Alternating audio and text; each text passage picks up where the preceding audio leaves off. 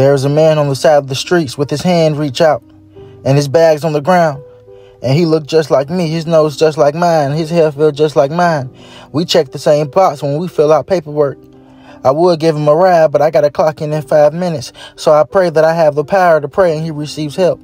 Because he looked just like me, his nose just like mine, his hair felt just like mine. And now that I've watched everyone pass by him, I see that they skin just like ours. And they not in a rush, they've just been taught that it's safe to be selfish. So we leave our own kind helpless. This ain't a fairy tale, ain't no heroes. This more like a scripture in which what lies within is a king and the rest are peasants. And the king tells them that they've been cursed due to their past life decisions. So now they will forever be helpless, and it's not selfish.